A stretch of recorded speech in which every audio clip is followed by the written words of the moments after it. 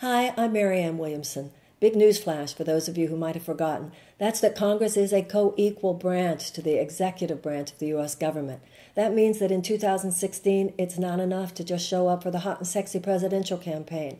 We need the same political revolution that so many of us are seeking to wage in American politics in terms of the presidency. We need to wage that same revolution when it comes to Congress, to the U.S. House of Representatives as well as the Senate.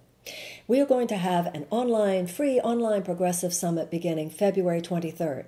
Please sign up at sistergiant.com. And here's a taste. February 1st, your caucus is in Iowa. And it's not just a question of whether it's Trump and Cruz or Bernie and Hillary. It's a question of who is going to be the Senate candidates, the congressional candidates in November.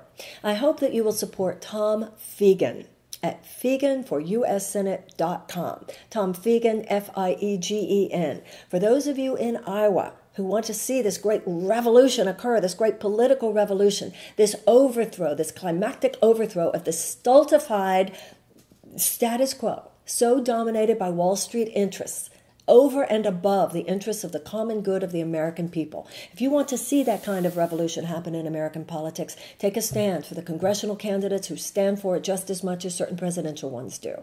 In Iowa, that means Tom Fiegen.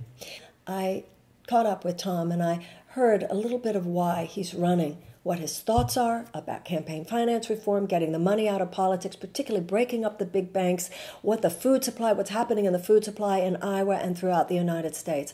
I think you will agree with me. He's a man of big thinking and probably even more importantly, big heart. Tom Fiegen, candidate for the Democratic nomination for the U.S. Senate in the great state of Iowa.